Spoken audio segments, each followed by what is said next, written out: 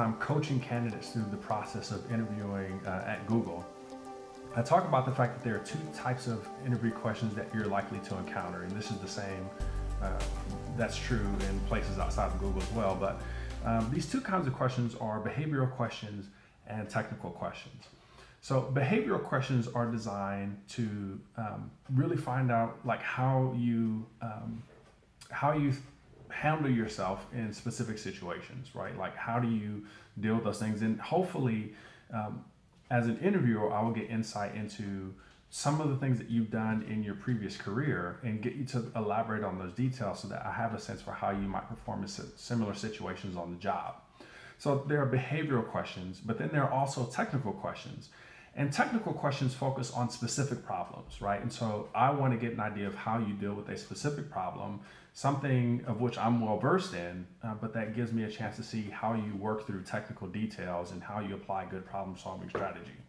And so behavioral questions and technical questions require a little bit of a different approach. And I want to talk about the differences between those approaches, all right? So first, behavioral questions. These are questions that might sound like describe how you dealt with a difficult situation on your job. Or another one might be, how have you dealt with a tough coworker in the past? A behavioral question could also be, talk about something that excites you in your line of work. So any of those things could be used as behavioral questions. Now, one of the things that you want to do is you want to avoid talking speculatively. And what I mean by that is a lot of people will begin by saying, well, if I were in that kind of situation, this is what I would do, okay? You want to avoid that. Instead, what you want to do is focus on a situation from your past, something that you've actually experienced, and talk about how that connects to the question that's being presented. There's something called the STAR technique that I want to teach you very quickly. It's an acronym that stands for situation, task, action, and result. So you start out by answering the question by mentioning a specific situation that you needed to accomplish, a situation that you've encountered, or a task that you needed to accomplish, right? And it's probably better if you break that up. So talk about the situation and then talk about the task that you needed to accomplish as a result of that situation. Next, you're going to talk about the action, right? So what are the specific things that you did individually, right? You, not your whole team. In the interview, I want to know about you. What did you specifically do? How did that fit into the context of other things that may have been going on? But what did you do in order to achieve the goal or the target or the task that you needed to accomplish? And then lastly, the result.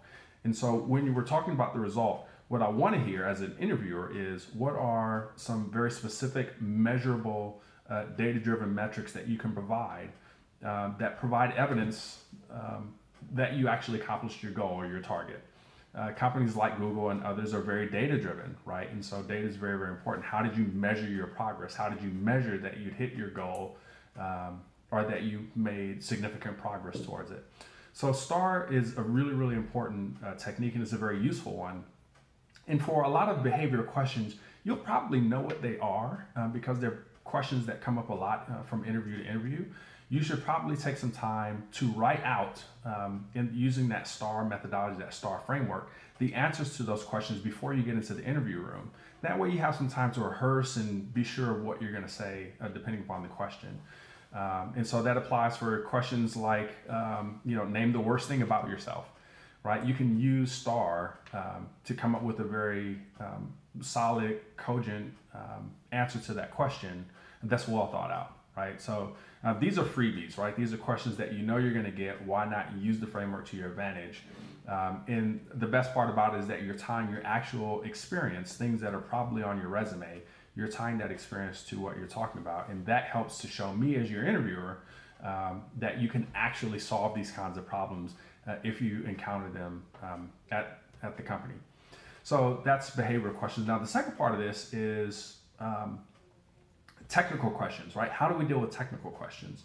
Technical questions are a little bit different. So in a technical question, I'm going to ask you to solve a very specific kind of a problem.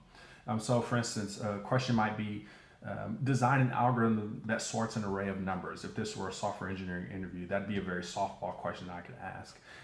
But in another realm, it could be plan a wedding for 1,000 people with only 2 weeks notice, right? Or another question could be build a better toilet.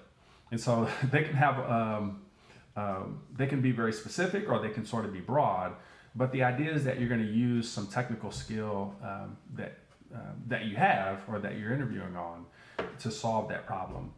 So for that, there's a slightly different framework that I recommend, and I've actually written an article on that called that talks about my 6 steps for dealing with particularly technical interviewing questions and the kind that you would get at Google. They're available on my website at anthonydmays.com. You can get to it via the short link amays.me/interview-tips. So again, that's amays.me/interview-tips. But there's an article there that talks about the 6 steps, and they sort of play out like this. So when you ask the technical question, what you want to do is first thing is just repeat the question out loud. This gives your interviewer a chance to understand what it is, what your understanding of the problem is, right? And so if I'm your interviewer, I want to know that you understand the question correctly. If you don't understand the question, you're not going to get very far in the interview. So just repeat the question back out loud, preferably in your own words. This also buys you some time to think as you prepare for the next step of the process. So it's one of those handy tricks. Use it to your advantage. Second thing that you want to do is ask clarifying questions. So a lot of times in a technical interview, there's going to be some ambiguity built into the problem statement. And that's because I'm expecting you to ask questions to really hone in on the specific problem that you need to solve, or the specific constraints or the problem domain. So make sure that you ask good questions. That way you have enough information to move on in the process. Third thing you want to do is use examples, right? And so try to come up with very specific and concrete examples of what success looks like or what the problem looks like. So if you're doing coding, this is pretty simple. You just come up with simple inputs and then the expected outputs after you run the code. If there's a wedding planning, it would be, I want to make sure that a certain percentage of people show up and that we're this much within budget. Whatever that may be, try to use some specific examples that you can use to illustrate to your interviewer how you're understanding the problem that you need to solve. So once you've repeated the question out loud, you've asked clarifying questions, you've used some examples, now it's time for you to brainstorm. So start thinking through some ways that you can solve the problem. Don't just come up with one solution, come up with 2 or 3, right? Really leverage your experience and your innovativeness to come up with multiple solutions. If you only come up with one solution, that's fine. But really stop and try to think about 2 or 3 other ways that you can solve that, and lay those options out before you try to chase one solution or another. Let me know as your interviewer, okay, well, here are 3 ways that I can solve this. Which way would you prefer that I go? Or if you don't mind, I'm going to take option 3, and then maybe we can come back to options 1 and 2 later. So that's one way that you can talk about your brainstorming and breaking out some ideas. Next thing that you want to do is implement. Like, what does it look like for you to implement your solution? If this were a technical interview, you would actually write code on a whiteboard that demonstrates how your algorithm works, and you'd write that in real code. Again, if I use the wedding planning example, maybe it's a wedding plan strategy that describes the different elements that you would incorporate, and when you, maybe it's a timeline that shows like these are the dates that I would do, and this is when I would send whatever. So those are the things that you can do. But the idea is that you want to get very concrete with your solution and spell that out for your interviewer so that they understand that you really have a plan to accomplish whatever you need to accomplish. Now, once you've implemented that, or once you've laid that out, the last thing you should do, and this is my step 6, test the solution. Make sure that what you're thinking in your head actually works out on paper. So just go back through and check and make sure that you're doing the right things you need to do. Again, if this were a coding interview, you'd be able to go line by line through the code and make sure that everything's doing what it's supposed to do. But if it's, let's say, designing a better toilet, maybe you want to talk about specifically like what are this is how the pieces would work, and maybe describe some of the engineering behind it. I don't know anything about designing toilets. I'm just using it as an example. But just think through that and verify what you've put down.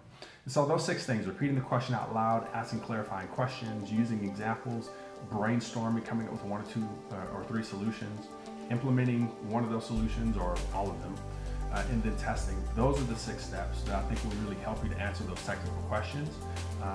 And it's really all about showing that you have a coherent problem-solving strategy and technique.